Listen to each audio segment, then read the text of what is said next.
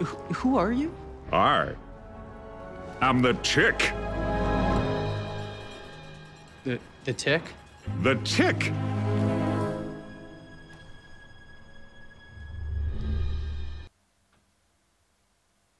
Yeah, I can't do a superhero pose while I'm sat down in this cloak. It's a bit difficult.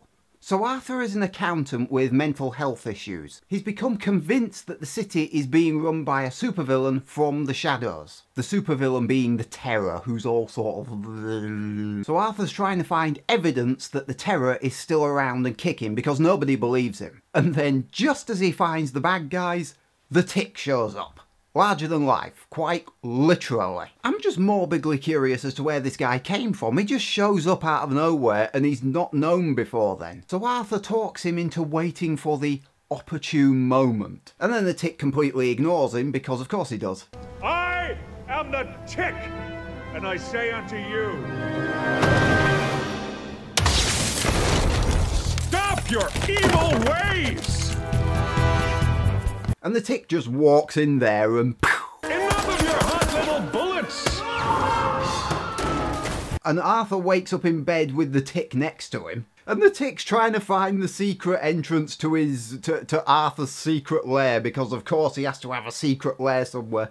And the Tick tries to convince Arthur to join the good fight. And Arthur puts on this ridiculous fly outfit. I don't know who he's supposed to be yet. And the episode closes out with the Tick talking to the middle distance because, yeah, that's the kind of thing he does. Everyone in this episode plays it totally straight. Well, apart from the nurse who's got blood all over her and there's someone screaming in the background. But everyone plays it totally straight. Even the Tick himself, and he is totally overblown. I love it. And the Terror himself, the supervillain, you don't get much of him, but he plays it totally over the top as well. I like how this series is doing this balance. It's somehow managing to balance serious with silly. And that's something I normally hate. I wish that normally with a program, I wish that it would commit to either being serious or being silly. I mean, I love the old Batman films. I love Batman the Animated Series. They're serious things. And then you've got the Adam West version of Batman, which is totally silly. I love it. When something commits. The Tick seems to strike an odd balance between the two, and I'm not quite sure how they've done it. It's just 1 week away to the series premiere, 25th of August. You bet your ass I'm going to be watching it.